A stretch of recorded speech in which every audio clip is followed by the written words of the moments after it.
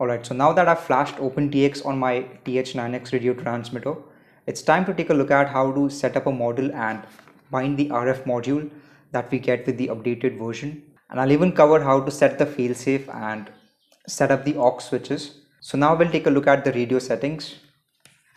Alright, so to begin with, we'll first take a look at the radio setup.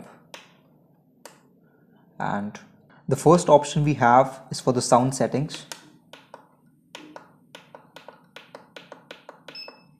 I'll set that to all.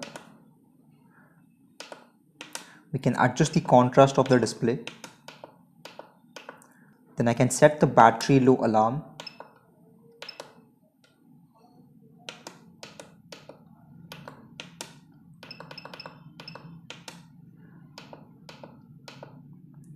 I haven't installed a backlight yet, but I'll do that in the future.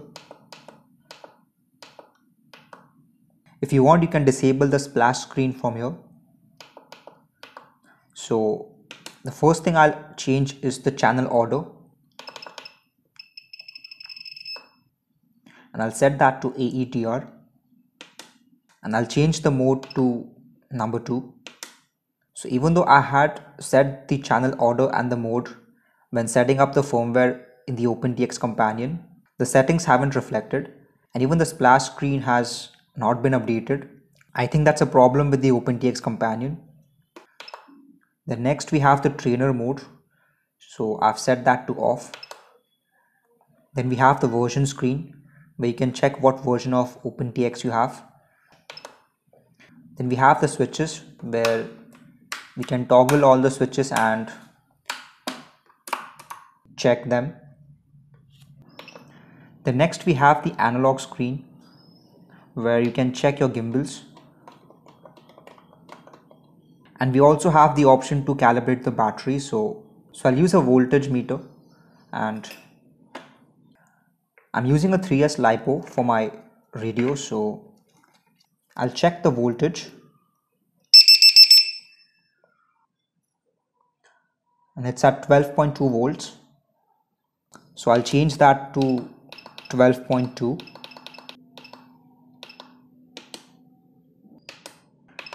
The next we have the calibration screen. I've already done this, so I'll skip this. If I hold the up button, I can see the stats and the timers. Then we have the debug screen if I press the down button. And to enter the model list, we can either press the minus key over here or the menu button. So I'll create a new model. And I'll delete the first one because if I select this and if I go to the mixer screen, you can see that the channel order is set to RETA, which was the default channel order when I first flashed Open Tx on this radio transmitter. And because we have changed the channel order to AETR, if I go to the model which I just created, you can see that the channel order is set to AETR. So that way I don't have to edit all the channels and then set it in the right order. So I'll delete the first model that was there by default, and to do that I'll simply click the menu button once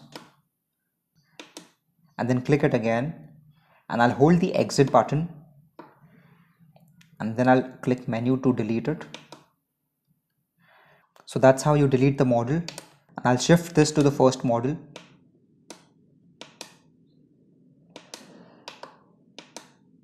So trying to delete the model is a bit of a headache because the UI is not that great. So that's why I would recommend you use the Open Tx companion, which we'll take a look at in the later half. Then if I want, I can name the model over here. Then I can enable the timers. And if I want, I can set a time. So if I'm flying my FPV quad and the battery lasts only 3 minutes, the radio transmitter will start to beep as soon as the 3-minute threshold crosses. So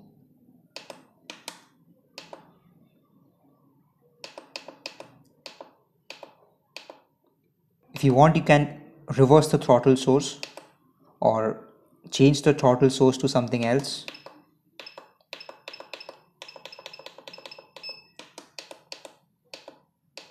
And then we have the protocol settings. So we can change this from ppm to ppm 16, ppm simulator. So we have only 3 options to choose from. So I'll set this to ppm and I'll increase the channels to 14. So if you're using servos and you notice that there are a few jitters, then you could try to adjust the setting over here.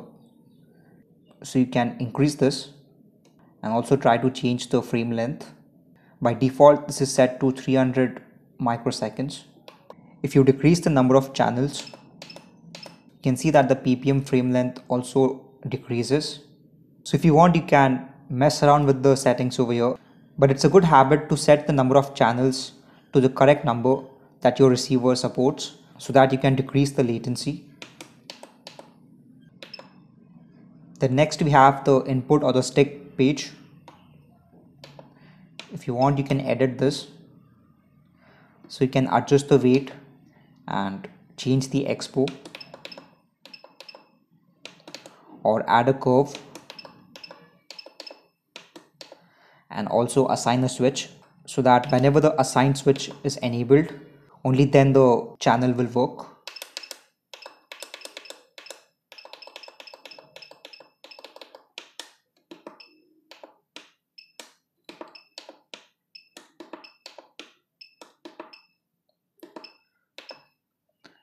Then we have the mixer page, in which you can again change the weight and set the offset.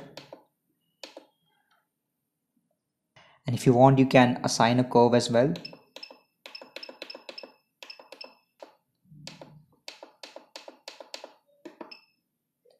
So if I want to assign aux channels, then I can set that from the mixer screen.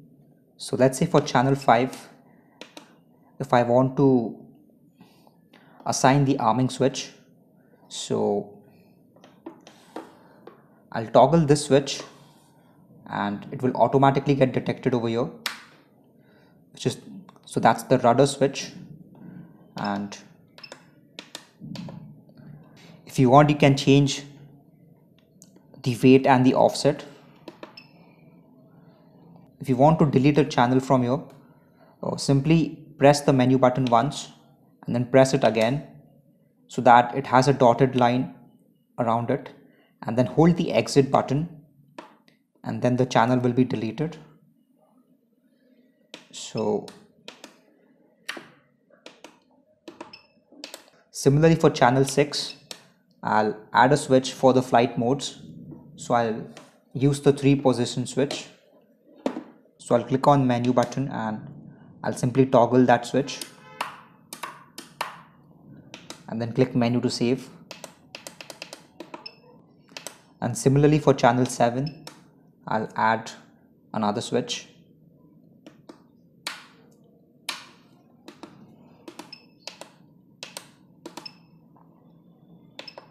Then we have the servo page or the output screen, in which you can adjust the sub trim. You can change the endpoints or the maximum and the minimum limit for the channel. By default, it's set to -512 to +512. And if you want, you can reverse or invert the channels from here. So if you select the 3 lines and press the menu button, you can invert it or set it to normal. So I'll use this when I'm setting up my FPV quad in Betaflight. Then we have the curves page.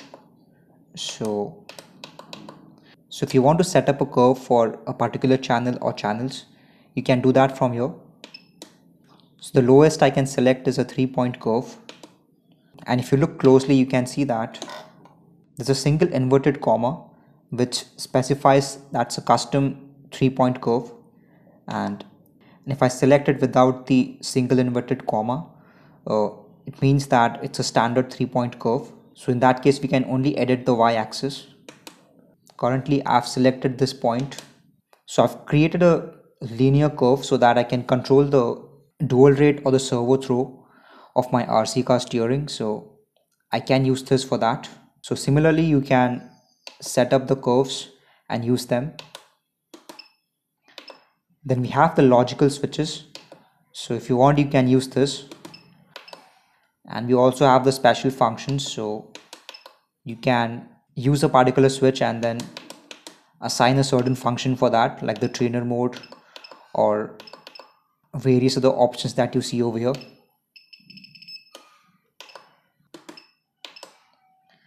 And then I also have the template screen. So if you simply want to clear all the mixes, you can do that, or create a simple 4-channel mix and various other options. So now let's bind a receiver and see how the process is. So I'll use the FS RM003 receiver to bind it to the module. So I'll plug in the binding adapter and power on the receiver.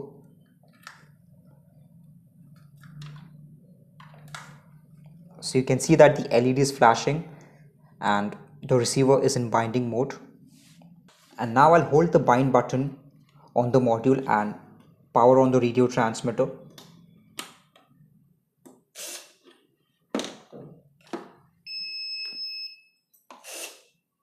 So you can see that the LED is stable and you must have heard the servo move as well.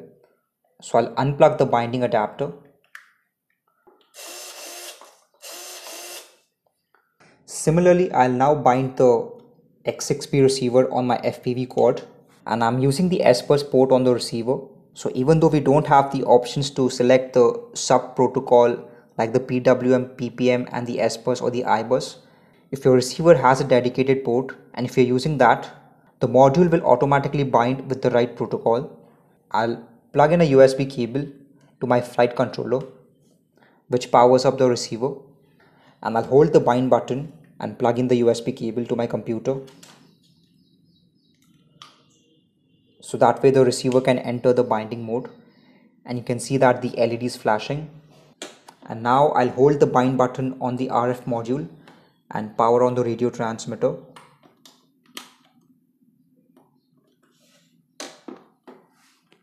And you can see that the LED on the receiver is stable.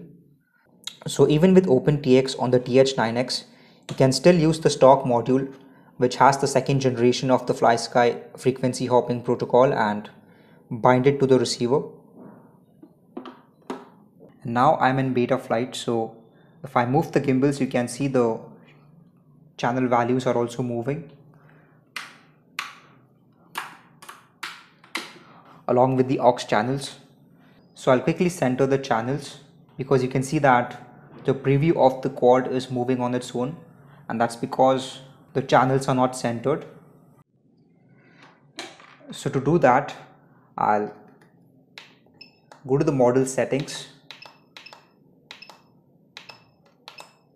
and I'll go to the servos page or the output page, and I'll adjust the sub trim for the channel 1, 2 and 4. So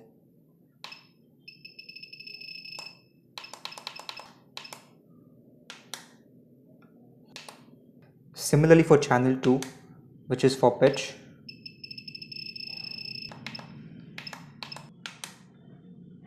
and then for channel 4. And now if we take a look at the preview, you can see that the quad is stable and it's not moving on its own.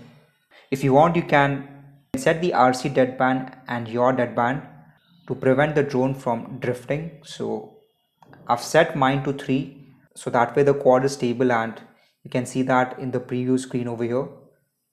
And because I'm using the S-bus port, I've enabled the serial RX, and in the configuration tab, I've set the receiver to serial based receiver and I've selected S-bus. And now we'll take a look at how to set up the failsafe. So for this module, to set the failsafe, you simply have to hold the bind button for 3 to 4 seconds, and then the failsafe is set. Now by default in Betaflight, if the signal is lost, the motors are shut automatically and the drone will drop.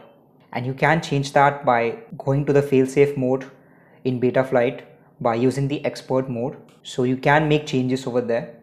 And because we don't have the custom failsafe option in Open Tx for the TH9X, we cannot make those changes in the radio itself. However, the model does have the option to set the custom failsafe, but to get it working with the FPV quad, I'll have to make some changes in Betaflight. So I'll use the FS RM003 receiver, and if you want to set custom failsafe through the RF module, then you can set your gimbals to a certain position and press and hold the bind button. So that way you can set the servos or the motors to operate depending on the channel position you decide for failsafe. So let's say, for example, if I hold the stick all the way down so that the servos can move to this position during failsafe. So I'll hold the bind button for 3 to 4 seconds.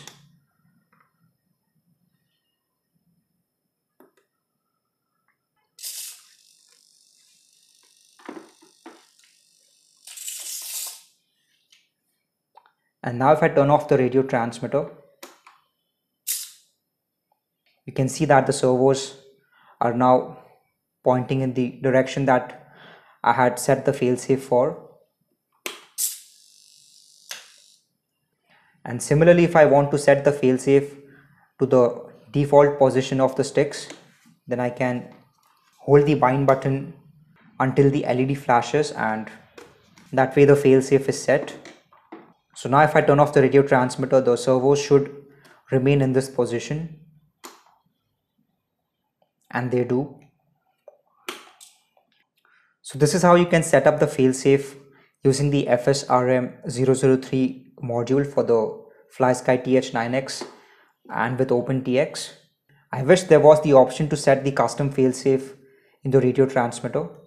So this is how you can set up a model using the Open Tx firmware on the Flysky TH9X or even the Turnigy 9X, especially if you have the second generation of the frequency hopping module from Flysky. And that's about it for this video. I hope you guys found this video helpful, and if you did, as always, make sure to like it and subscribe to my channel if you are new. So thanks a lot for watching, and stay tuned for more videos.